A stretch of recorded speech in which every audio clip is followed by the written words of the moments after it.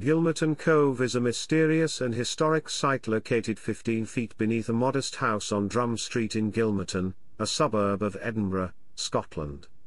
The network of 7 chambers and numerous tunnels were hand-carved from the sandstone beneath the streets, and the intended purpose of these tunnels has remained a mystery for over 300 years.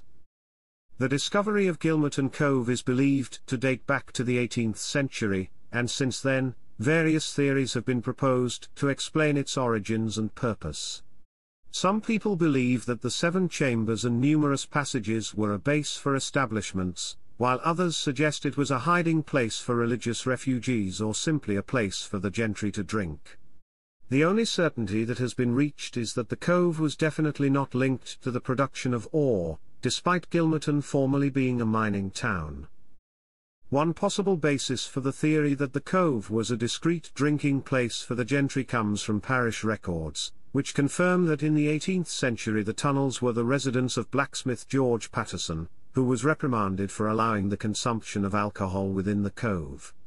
The traditional theory is that the cove was the work of George Patterson, a blacksmith, who is said to have excavated it between 1719 and 1724 as a home and workshop for himself and his family.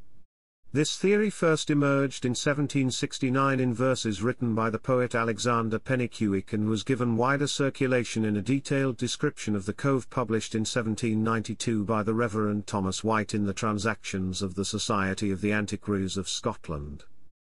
In 2007 the documentary series Cities of the Underworld featured the cove in the episode Scotland's Sin City. They concluded that the cove was linked to the nearby Hellfire Club via a secret passage.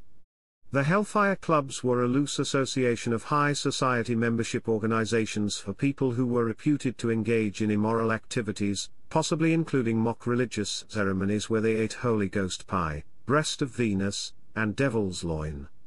But beyond that, the clubs themselves are shrouded in mystery as well.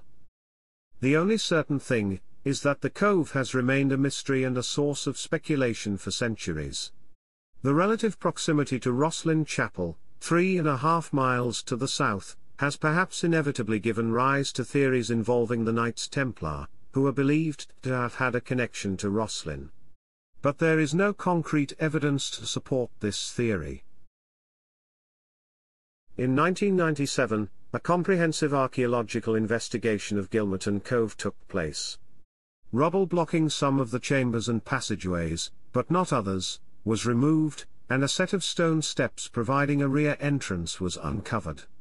Also uncovered were a network of drainage channels and various artifacts from the last 3 centuries. The overall conclusion, however, was that Gilmerton Cove had been so regularly used and reused over recent centuries that meaningful archaeological evidence of its origins had been lost. A recent ground penetration survey has indicated that the caves are significantly larger than previously estimated, possibly up to twice as large, but some are inaccessible. This only adds to the mystery and intrigue surrounding Gilmerton Cove. It is believed that the network of passageways and chambers may be more extensive than that currently exposed. Despite the lack of concrete evidence regarding the origins and purpose of Gilmerton Cove, it remains an intriguing and fascinating place to visit. In 2003, the newly restored cove was opened to the public as an educational resource for the community, after a 5-year collaborative project between the Gilmerton Heritage Trust and the City of Edinburgh Council. Visitors can take a tour of the cove and explore the mysterious